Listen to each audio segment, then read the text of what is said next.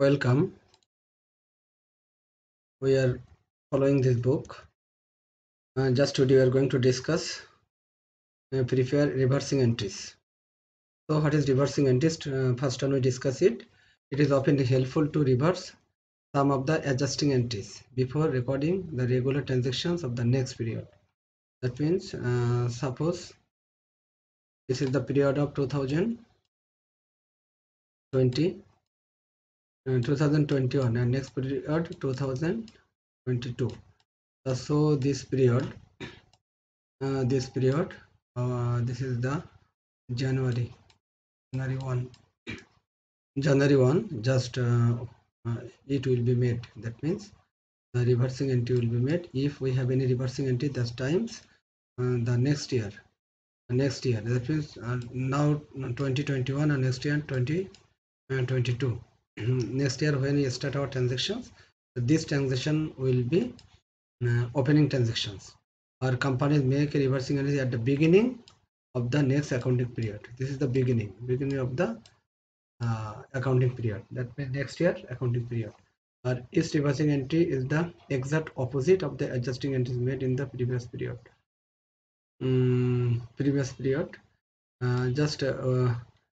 Each reversing entry is exact opposite of the adjusting entry made in previous period. Or the use reversing entries doesn't change the amounts report in the financial statements.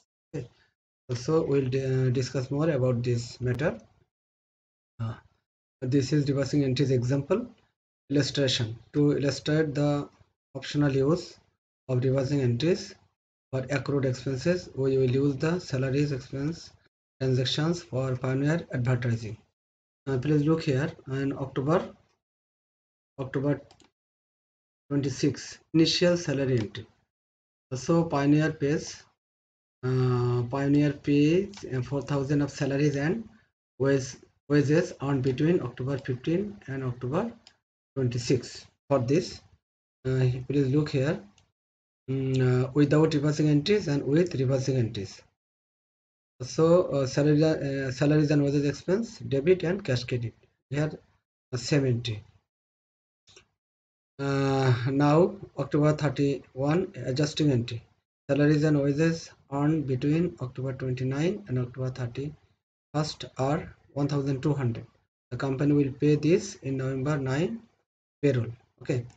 So here this is earned but not paid this month of October. It will be paid in November. So for this transaction, just we should write down here salaries and wages expenses and salaries and wages payable, and here with reversing entries the same entry. And here November 9 subsequent salary entry. Salaries and wages paid are 4,000. Of this amount, 1,200 applied to accrued salaries and wages payable, and 2,800 were earned between November 1 and November 9. For these transactions, but everybody is clear, paid this 1,200 here and 2,800 earned this period, has been November 1 to November 9. That means I make you clear again. This is the area salary of October, but in November 9 we are paying this salary. That means this 1,200, and also on to 9 November another salary is 2,800. We are paying this salary also. So we are paying 2,800 and 1,200. The total 4,000 amount we are paying on November 9. Okay. So this is the salary. This is closing entry. Closing entry is just this 4,000 and this 1,200. Total 5,200. Here same entry. And here no reversing entry is made, but here the reversing entry will be salaries and wages payable and salaries and wages expenses. You know, in the month of October we have unpaid salary. Month of October, everybody knows we have unpaid salary 1,200. That means this is the payable salary, and we are paying this salary here. That means this one this salary, this 4,000. That means here we are paying this salary here. That means we are paying this salary here. Okay, and that means this figure. So here reversing entry November 1, no reversing entry is made, but here reversing entry will be this figure, salary and wages payable and salary and wages expense. This is the vice versa entry of adjusting entries.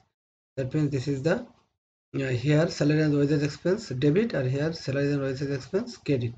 And here salary and wages payable debit, but here salaries and wages payable debit. But this is the reverse. Reversing entry must be reversed with adjusting entries. Adjusting entry or reversing entry, adjusting entries, the vice versa entry will be this one. That means this will be the reverse entry. Okay, this is the difference, the main difference here. And subsequent salary, subsequent salary entry, that means salaries in November 9, just we are paying this 12,000, and the current 1 to 9 November 2,800, that's total 4,000. So salary and wages expense debit or cash credit. Okay, I think everybody is clear. Next slide. This is the reversing entry example. That means posting with reversing entries. This is the ledger posting. So paid 4,000 and adjusting 1,200, total closing 5,200. And this is paid amount, and this is the reversing 1,211 on.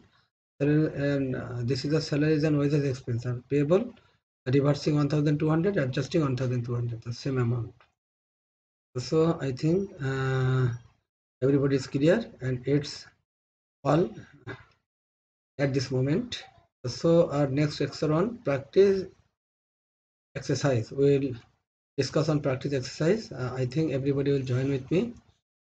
Thank you so much.